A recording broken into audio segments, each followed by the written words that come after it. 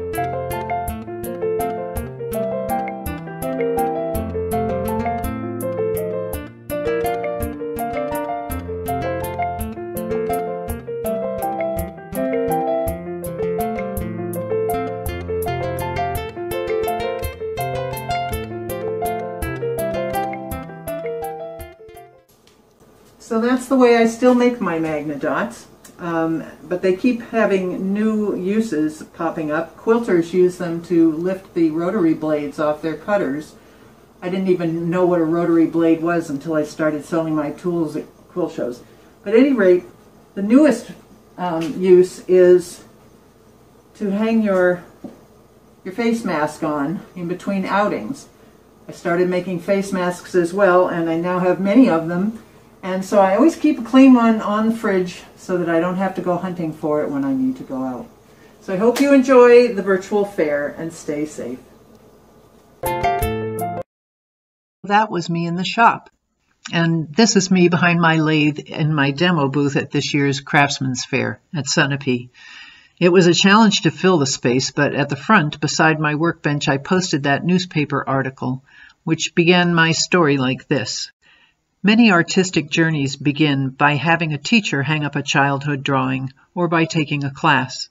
But picture this, a 25-year-old woman traveling across the country in her Volkswagen Bug. It's the mid-1970s. She has left New England and is on her way to California to meet some friends for lunch and then return home. The trip is a lark. On her way, she meets a young man from San Francisco. He is part of the art scene there. They part ways. But in San Francisco, she meets him again. A California lunch is no longer her goal. The art scene calls to her. She stays in California and marries the San Francisco street artist. Sounds like something out of a movie, right? To be clear, it wasn't so much a lark as a walkabout or drive-about looking for inspiration. As a kid, apparently my mantra was, I'd rather do it myself. I had some powerfully independent and creative role models. My dad had extensive carpentry skills, was an accomplished electrical engineer, and following his brief Navy career, an avid sailor. My mom had been a Powers fashion model in her late teens, had a radio show, and then the first TV talk show in Portland directed toward women called Viewpoint with Binnie Ellis. She was also a painter and enjoyed the art of craft. So that drive cross-country was my pathway, and once I'd finished with college at San Francisco State University in 1978, taking a woodworking class in my last semester, Dad sent me a $500 congratulations gift, which I put to good use on secondhand tools, a 3-wheeled bandsaw, a drill press, belt sander, and a lathe. Then I confiscated the dining room to make my wooden goodies and followed my silversmith partner onto Telegraph Avenue as a New Berkeley street artist. My creative principle was find a need and fill it. Keeping my hair out of the machinery was first up, so I made 2-prong hairpins. Then bandsaw pocket boxes followed with simple and convenient toothpick hinges. Tangram puzzles were a simple toy to make on the bandsaw that offered creative solutions, and my curvy character puzzles required a jigsaw and a bit more skill to cut. Having my first child inspired names on wheels, and the jigsaw really got a workout making holiday ornaments with crystal prism accents. Finally, my kitchen collection included my last bandsaw-focused item, which was a set of food-shaped cutting boards made of bird's eye maple with stained edges and a natural wood and dowel rack to stand them up together. At this point, I'd had enough working at the bandsaw with headphones on to monitor the baby. He'd cry, I'd dust off, run upstairs, rock him back to sleep, go back to the shop, suit up again, and repeat. It got old fast. So we swapped crafts. Abe became a woodworker, turning pens. I became a jeweler, anodizing niobium, in a fashion similar to the popular line made by Haliashi at the time. It was good to work on a clean porch close to the baby. I enjoyed it despite the conflict with my practical nature. And it was fun to sell to San Francisco tourists by Aquatic Park, even to bring the now 2 kids along sometimes. But eventually we moved out of the city, and by then Abe needed help. So I did his prep and finish work, but also made my own line of pens, my own way. Remember? Childhood mantra. Turns out that college class gave me no hands-on lathe instruction, so I got the basics from Abe and learned the rest through trial and error. One error, in fact, demonstrates my creative process and relates to my Magnadot. I'd been turning a lovely curving pen handle when I cut too deeply on one end and ruined it. Not wanting to waste the effort, I saved the good part and pondered, soon realizing it might look nice on the fridge, beside the dot and pot holder, and holding a flower blossom. Just flatten the backside, add a couple of magnets, maybe plug it up to hold water, or better yet, get a glass vial, a test tube maybe. I'd have to drill a bigger hole through the woodstock to allow passage, and turning it on the pen mandrel would need larger bushings, but I could find some from another project or jig them out of wood myself. I'd have to allow for changing the vial, though, if it ever broke, and to keep it from dropping out at random. Maybe use a cutting of sticky back Velcro to give it a friction fit. Well, that did the trick. I now could offer grandmothers a special place to put that adorable dandelion, offered so sweetly by their precious little ones, while simultaneously providing a way to magnetically hold up a grocery list, a recipe, or the latest finger painting or photo.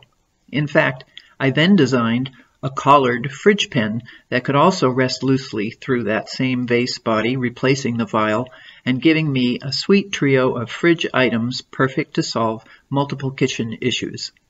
That is, until stainless steel refrigerators became all the rage and were decidedly magnet unfriendly. But regardless of their own appliances, my customers are entertained by my display of these items on an actual fridge door.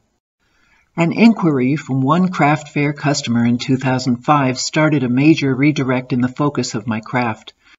She mistook one of my turned hairpins for a laying tool. I was unfamiliar with the terms, so she coached me on the nuances and hired me to provide them for her local needlepoint store. I also learned that tools like this were versatile, known by different names and used for different purposes.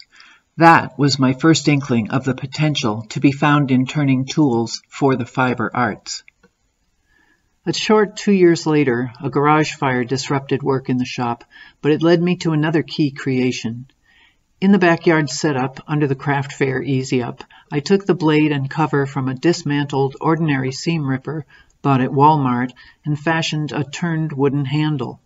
I figured a way to install the blade using a toothpick, rubber band, and glue, and offered it for sale that fall on the avenue. Shoppers loved it instantly.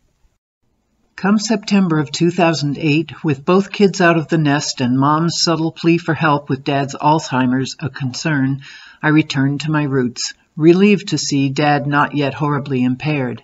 In fact, it was great to find their happy marriage still intact. His workshop hadn't been used in years. It was easy to install the tools I brought with me and work whenever time allowed. The very next month, I attended a local quilt show as a first-time vendor, which was very encouraging. My second appearance 6 months later at the prestigious MQX show in Manchester was even more auspicious. There, near the end of the show, Mark Lipinski visited my booth to find out what the hubbub was all about. He was a fabric vendor, quilting instructor, and the editor of Quilter's Home magazine, and his students had been showing up in droves with my seam rippers in hand. He bought one, and a few months later contacted me for permission to write about me in his October 2009 issue.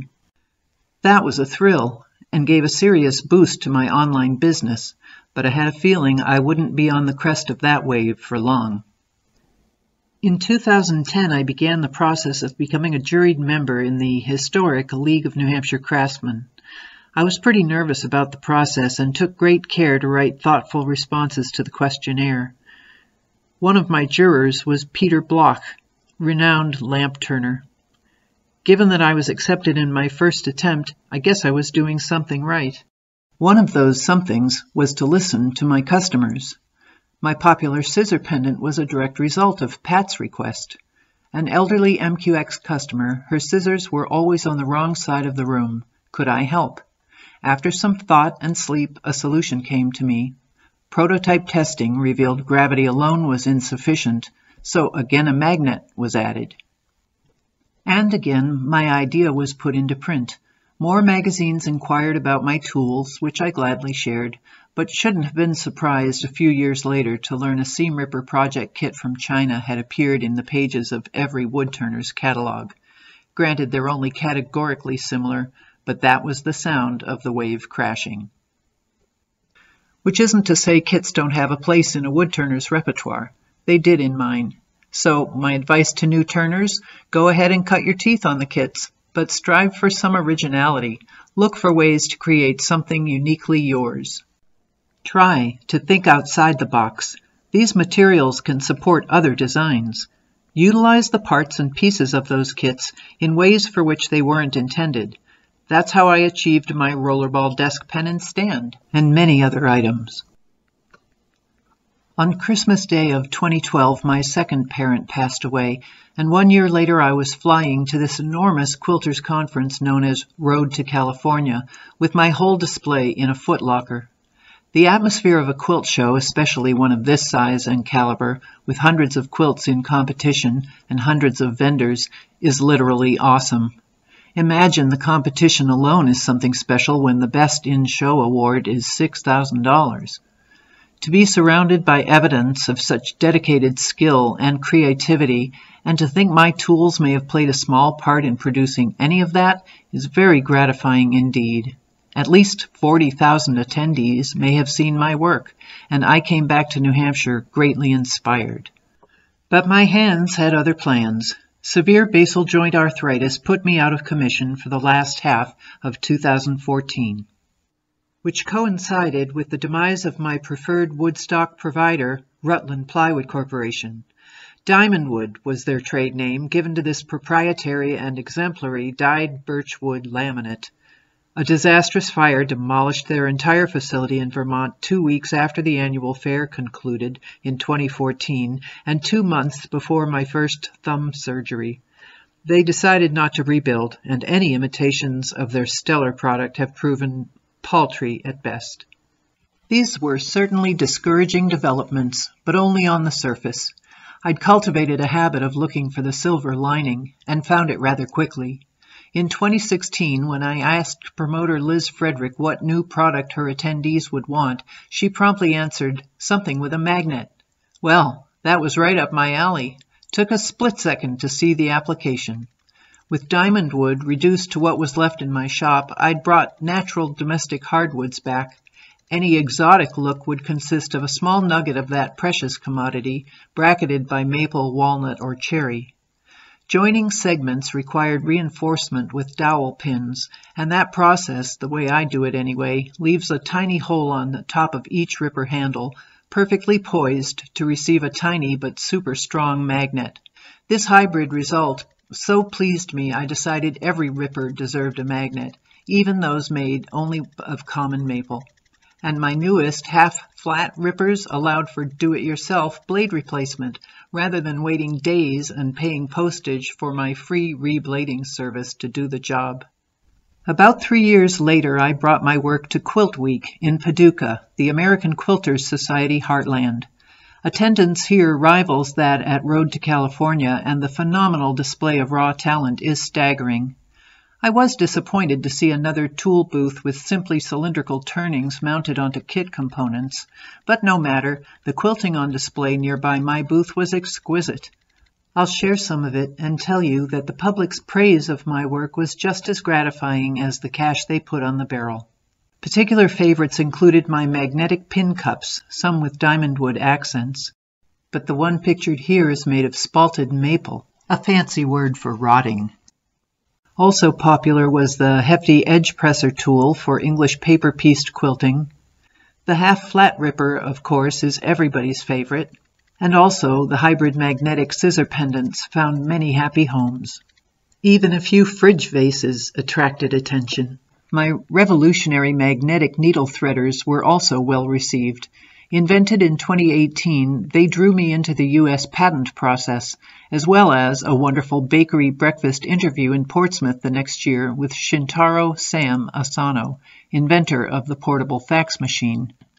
My most professional seamstress customer, Janeth, and most mature customer, Bernice, age 98, are also both huge fans.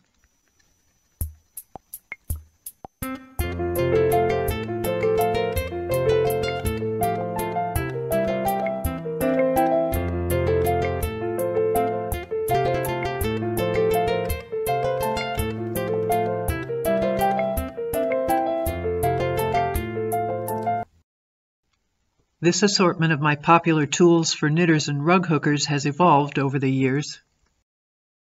And another musical moment watching my chained piece cutter fast at work.